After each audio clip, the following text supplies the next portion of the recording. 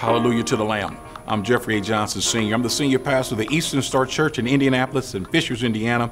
And I want, in these rough times, to bring a word of encouragement to you, this time out of the Gospel of John, chapter 5, verse 19. Then Jesus answered and said to them, "Most assuredly I say to you, the Son can do nothing of himself, but what he sees the Father do. For whatever he does, the Son also does in like manner."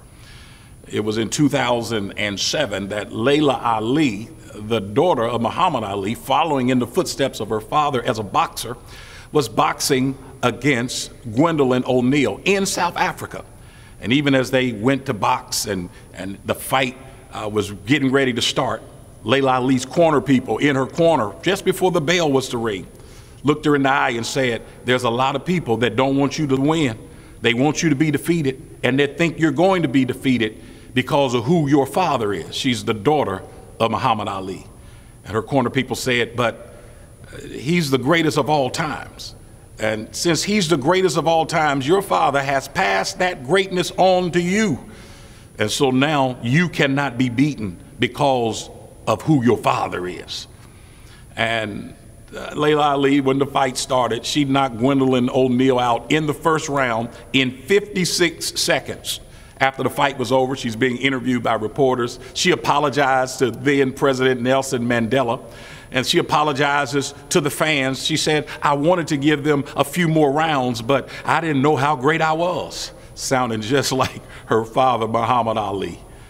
And here's what her corner people told her: "People want you to lose because of who your father is.